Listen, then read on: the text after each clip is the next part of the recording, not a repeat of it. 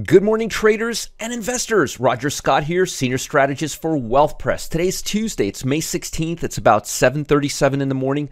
The market's going to gear up to open in a little less than 2 hours. Now, before I begin, subscribe to this channel. Go to the YouTube Wealth Press channel. Go to YouTube, type in Wealth Press, subscribe to this channel, like this channel, and post comments. That's where I respond to all of these comments that you guys post. I actually respond personally every day. Now, let's get into today's video. Now, as you can see here, the Dow Jones is down about 85 points, kind of randomnish. Nasdaq is down just a hair. Not really a lot going on before the opening bell. Now, just to give you a little taste of what we're missing right now, yesterday, one of the reasons why the broad market was just kind of wobbly was because we had this report come out. This was the Empire State Manufacturing Survey. And this report, they were expecting manufacturing to be down just a hair. Consensus -10, positive 9.3. It came out at -31.8. And that's a survey of manufacturing in New York, which is, pretty important. Now, today, you've got retail sales. Retail sales accounts for 2/3 of the GDP, 2/3 of the economy. That report's coming out in about 52 minutes from now. It's 7:38 in the morning, so it's coming out at 8:30 in the morning Eastern time. And you could see here the expectations are not that great, but it'll be very, very interesting to see how they do, especially ex-vehicles and gas. But I really can't wait to see how this report comes out. The consensus is 0.7, positive 0.7. Ex-vehicles and ex-gas, it's positive 0.2. It's barely up. But notice the range here is -0.2, positive 0.2. It'll be really, really interesting to see how retail sales did. And that may also add or subtract some market cap today based on how the report comes out. In addition, you have industrial production today. Tomorrow, you've got housing starts. Watch out for interest rates and housing stocks and bank stocks too. Jobless claims, and Mr. Jerome Powell speaking on Friday. Mr. Squirrely, he just can't help himself. You also have existing home sales. You got Jefferson speaking. You got Williams speaking. You got Bostic speaking. You've got a lot of Fed talking this week. Now, two things that I want you guys to be mindful of. The bond market, this is the long bond. This is the 20-year plus. Now, don't get hung on this long bond, short bond. I'll explain to you why. And a lot of folks have this question. You see all these bonds here? Anything beyond 5 years, like if you take the 10-year or if you take the 30-year or if you take the 20-year, which there isn't one, they're almost identical. For example, look at the trading range on the bond market. Look at the June bond. Just to give you an idea. Look at how it's trading. This is the 30-year bond, right? Now look at the, oops, let me just go back one. Now look at the 10-year bond. They will look identical. Literally, they will look identical. Like this picture, if you were to put them next to each other, they would look identical, and they look extremely similar to what I'm about to show you, which is the TLT ETF. They look exactly the same. See that? Almost identical.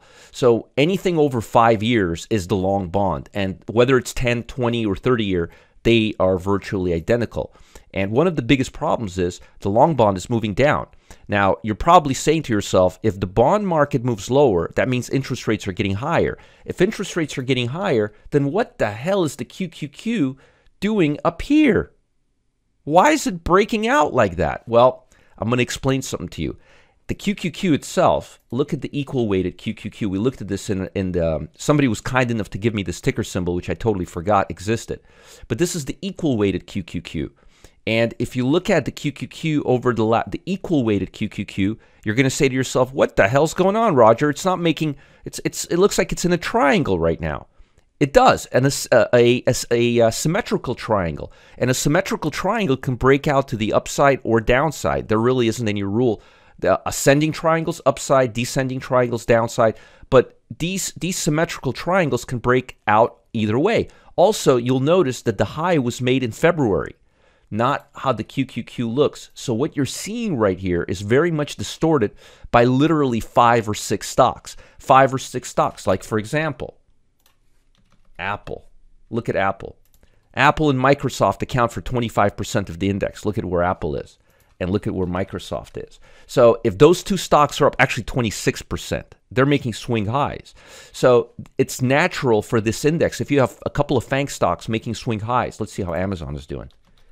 I'm not sure Amazon is following that same lead. Yeah, it is. It is. So if you have Amazon, Apple, like for example, look at the QQQ, and you could see that constituently speaking, Amazon, Apple, and Microsoft all making swing highs, and Nvidia too.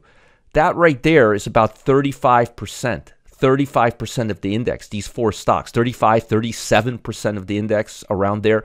That's over a third of the index. So don't let the performance on 5 or 6 stocks make you feel like the Nasdaq is breaking out, because in reality, when you look at everything equally weighted, it's not. It actually looks a lot more like the SPY does, because it doesn't have that concentration of those large. It actually looks weaker than the SPY. And just so you know, the SPY has been, in fact, moving down. It hasn't been moving up, ready for breaking out. The other thing that's really bothering me is the Russell 2000. Notice the Russell 2000. This looks like a head and shoulders pattern right here. Head and shoulders, right? Not a perfect one, but you know what I'm saying. It's a general head and shoulder patterns. And typically, this looks like the neckline to me, and it looks like we're going to break down. Even if we don't break down, it doesn't look like we're in any hurry to break higher. That's telling me small caps are not participating. The Russell 2000's got 2,000 stocks. S&P 500's got 500 stocks. So the broad market is not participating in this rally. More importantly, if you look at the QQQ, only 54% of stocks are trading above the 50-day moving average. And momentum levels, they're going lower. They're not going higher. This is the momentum levels. This isn't the actual chart. Momentum levels are cooling off. The momentum levels actually look like the equal weighted ETF, like this one. They don't look anything. See, they look like you've got a triangle, very much like this. So don't be fooled.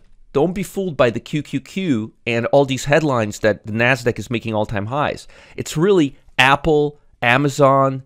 What was the other one? Let's see here. What was it? It was constituents. Here we go. Microsoft, Apple, Amazon, Nvidia. That's pretty much it. That's pretty much it. And it's kind of weird, because this is telling me right now that Apple actually, and Microsoft has actually higher holding than Apple. Nonetheless, this right here is 26%, and this right here is another 11 something percent or 12%. So you got like 37% of the market cap just in these 4 stocks right here. So don't be foolish and don't follow the Nasdaq as much as you think it was and the tech stocks, because they're not doing as well as you may expect them to. It's the market cap that's completely distorting us. Now let's talk a little bit about the economy. Market participants are digesting soft economic data while updating plans on the federal debt limit as well as crucial retail sales. There's going to be a lot of talk about the debt ceiling, and that can really impact certain stocks. Matter of fact, today at noon, I'm going to have an open house in my VIP room where I'm inviting everyone, and I want you guys to attend. And I'll be talking about the potential downside of the debt ceiling.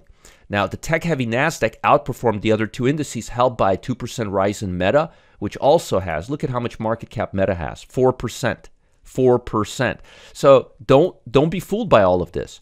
And 2% gainer on the S&P following a report that memory chip firm Kioxia Corporations is speeding up merger talks. Now, regional banks, they got a lift yesterday. Now, am I happy about these lifts? Yes, because it'll give me easier time to sell more bank stocks, and bank stocks are in the crapper right now. So just because these 2 stocks gained a little bit doesn't mean anything. I'm looking to sell bank stocks, especially regional bank stocks. Ticker symbol is right here, KRE. I mean, they ain't doing all that great. The fact that they're rallying right now is a godsend, because it'll give us an opportunity to sell them at a little higher level. I'm hoping they'll go to like the 40, 41 level, and we could sell the KRE stocks. And if you want to get an idea of some good stocks, some good regional stocks, here's all the large regional stocks and the small regional stocks. And I would just simply go through this list. And today in the VIP room, I'm actually going to go and pick out my best ones to short right now. So don't miss my VIP room at noon today. So data showed that New York Empire State Manufacturing Index, that's what I was talking about earlier today, gauge of activity in New York, which is, last time I checked, the biggest state in the country, dropped to a 4-month low. They weren't expecting the number to be that bad. And then, on top of that, Bostic said Monday he didn't see interest rate cuts well into 2024. Again, the market's pricing them in, but the Fed is not.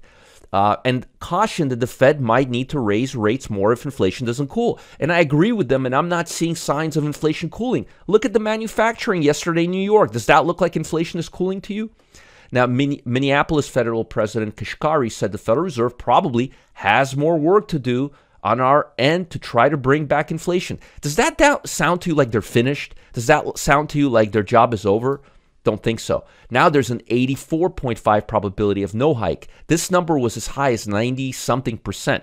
Now, I'd love to see this number get to the 50th percentile, and obviously the 25 basis point rate hike percentile would go up to 50th percentile too, because 0.50 is not on the table.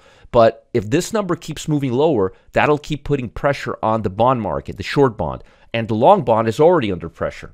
Later today, Biden will resume debt talks with senior Republican leaders, including McCarthy, in another attempt to avert an unprecedented U.S. default, which will not happen, but it's fun to talk about it.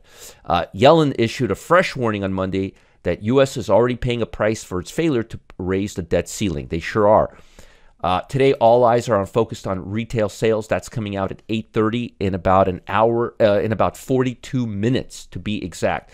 Also, industrial production will be reported, manufacturing will be reported, business inventories will be reported, and we're going to have Bostic speaking, Williams speaking, and Logan speaking, and I want to hear them say, I want to hear one of them say, we may have to keep raising rates now, not in the future. Now, I want to hear the truth, because there's a 15.5% chance that it'll happen, and that number is going higher.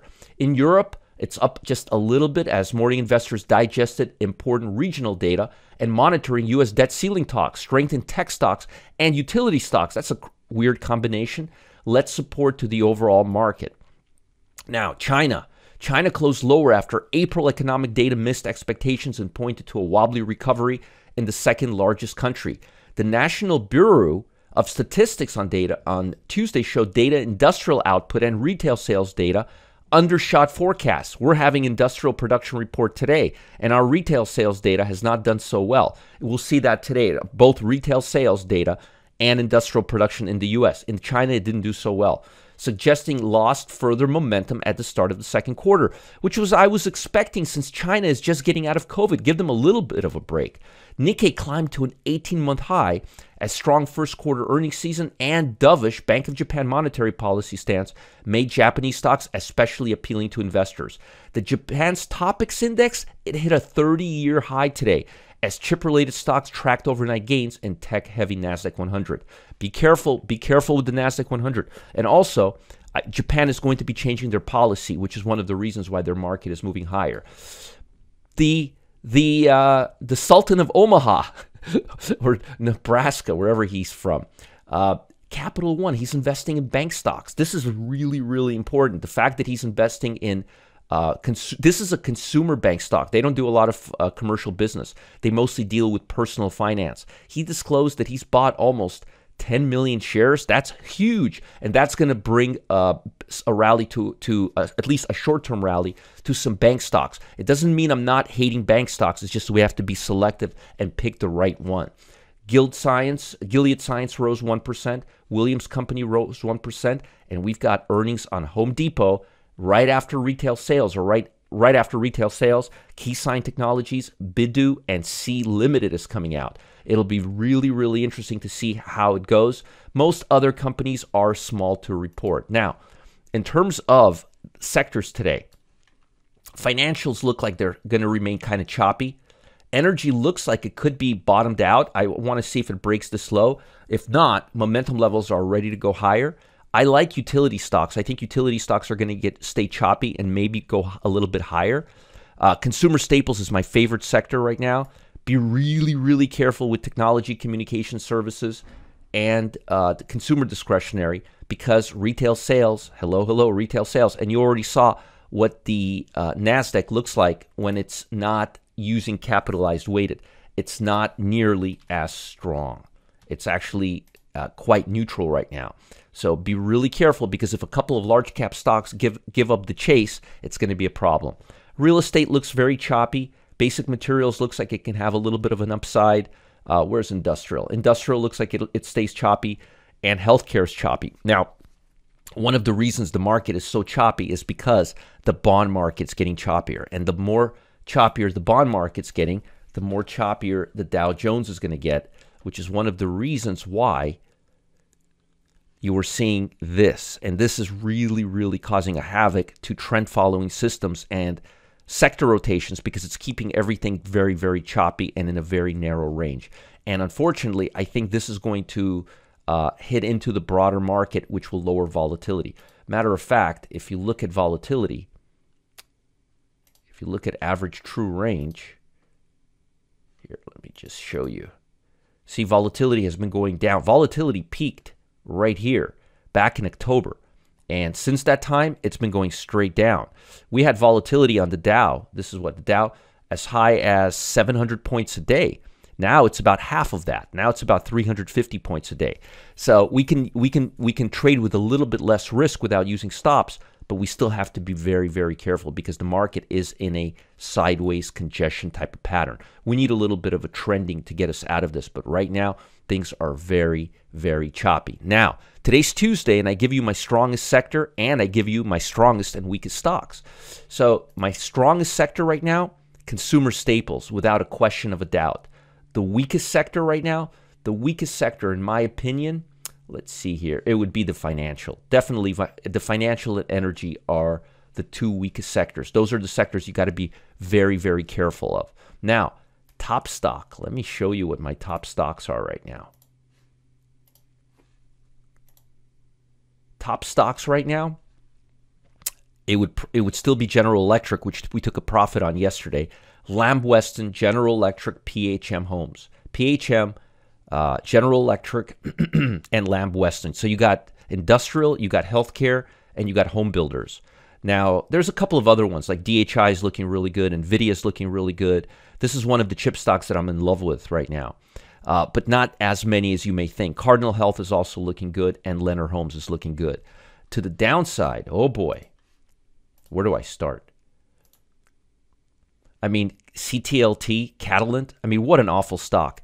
Comerica, Lincoln National, Xeon Bank, I don't care about having an upgrade, VFC, and Match.com. So you got CTLT, Lincoln National, Comerica, Xeon Bank, and Match.com. I don't think these stocks are going anywhere in the right direction. Now, before I let you guys go, take a look at this year, last year, and any year for that matter. You'll see that stocks have been nothing but volatile and unpredictable. But there's one market that's safer and more reliable than stocks. It's not gold, it's not real estate, or anything like that. It's much larger and older than the stock market. Today, trading veteran Celeste Lindman, she's about to reveal, actually not today, tomorrow on Wednesday the 17th. She's going to reveal exactly what it is during her free presentation at 1 p.m. Eastern Time on Wednesday. Remember, today's Tuesday. It's tomorrow. I just can't wait to see it, and it's happening tomorrow. It's happening in a little over 24 hours. Wednesday, the 17th, 1 p.m. Eastern Time, Celeste is going live. Follow the link below to check it out. If you're watching on YouTube, go to the Wealth Press YouTube channel, and you'll see it all there. You guys have an amazing day. I'll see you later. Remember, like this video, subscribe to this channel, post comments, and send me emails, support@marketgeek.com. I want to hear from you. Bye. Have a great Tuesday. Stay out of trouble. And remember, the Nasdaq and the tech stocks are not nearly as strong as they appear. You got to look at the equal weighted QQQ ETF. Bye, guys. I'll see you later. Behave yourselves. Big day today.